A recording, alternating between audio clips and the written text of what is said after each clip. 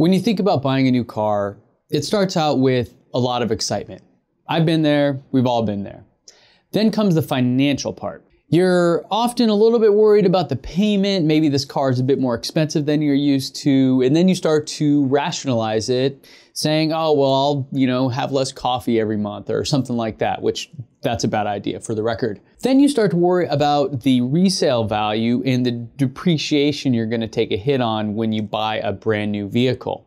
And if you're like me, you quickly just change the subject, start thinking about something else and forget about it and come back to it later. Well, Elon and the self-driving team at Tesla may be changing that experience for all of us going forward.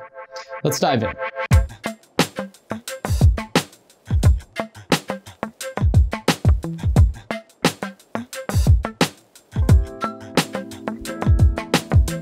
Tesla just announced that they'll have robotaxis. These are the fully autonomous Teslas driving people around starting late next year. But in Elon time, let's see, carry the 2 plus the thing. Okay, maybe 2021, but they're estimating, and as they do rather optimistically, late next year, late 2020.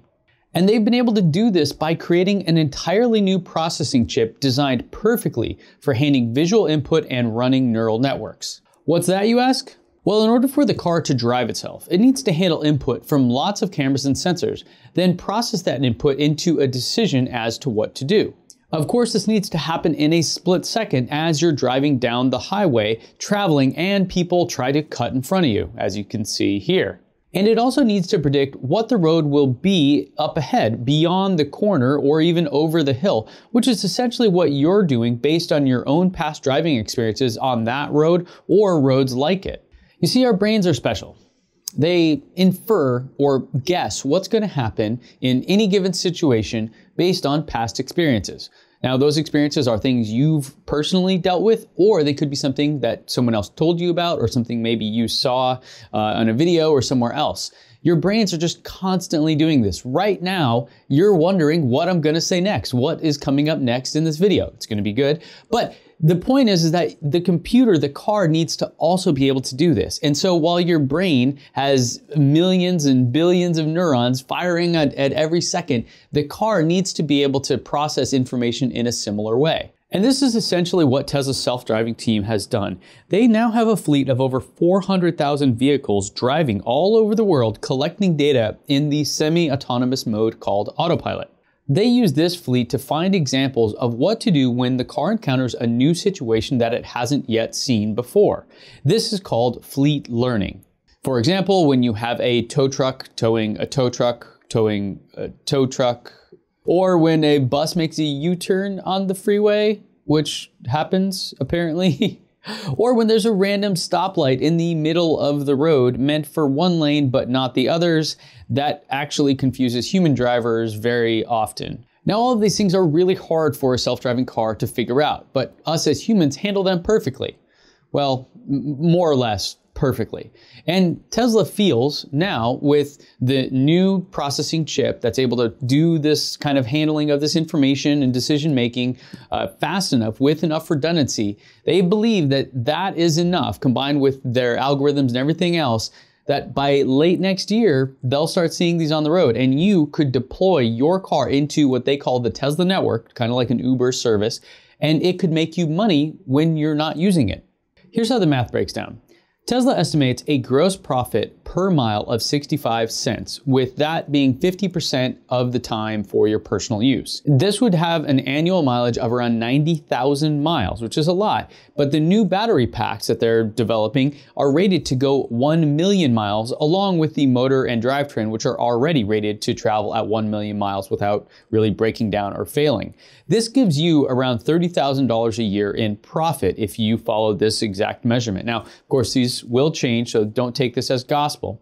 Now, if you drove this much, I estimate that you'd pay around $4,800 per year in charging if you lived in California, plus maybe around $1,600 in tires because you'd be burning through them pretty quickly, another $1,500 in insurance or maybe more, and perhaps $500 in maintenance. These cars do take some amount of maintenance, and when you're traveling 90,000 miles in a given year, it's gonna require something. This means that each year you would net around $21,600. So with the purchase price of $40,000, you'd be cash flow positive in under 2 years. Not bad, right? Well, there is more to running a taxi service than just driving people around. Here's my friend Harry from the Rideshare Guy explaining one of the big challenges Tesla is likely to face when they go to deploy the Tesla network.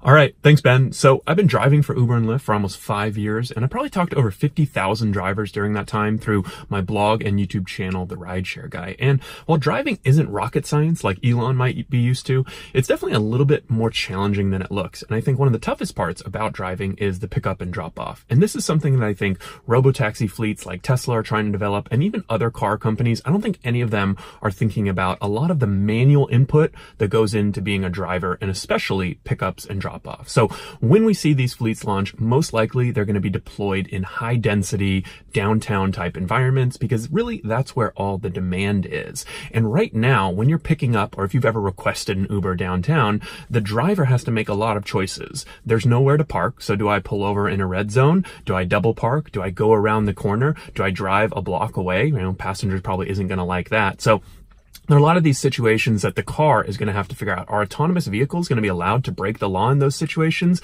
My guess is that they won't be able to. So do we have to completely redesign cities now and get rid of street parking so that autonomous vehicles can park? So you can sort of see this is just one part of picking up riders.